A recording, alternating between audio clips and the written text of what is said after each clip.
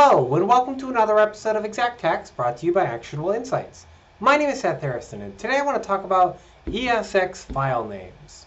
Oftentimes, when you're dragging and dropping an ESX file into Xactimate, it works just fine, but occasionally you'll come up with an error where it says invalid, failed, something like that. I can't speak universally to how to fix that on every single estimate, but what I do know is more often than not, it's related to the file name itself.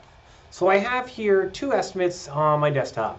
One is Xact Hacks. It's a typical estimate that I usually work in to shoot these videos. The other one is named an estimate name that is super long and really too long for Xactimate. So if I were to import over Xact Hacks, it brings up this window in a separate where it says succeeded. Everything works well. But if I were to drag over an estimate name that is super long and really too long for Xactimate, it shows me this. Failed, invalid. Now note that it doesn't give me invalid name.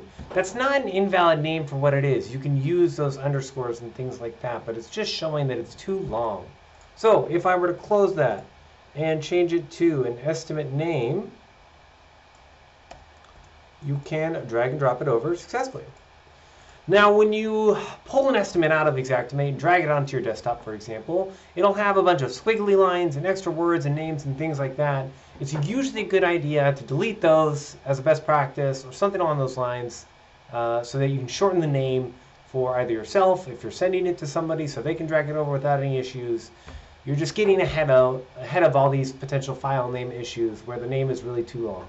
So the next time that you have an estimate fail when you're trying to bring it over, double check it, see how long that name is, potentially see if you can shorten it up and drag and drop it into your Xactimate.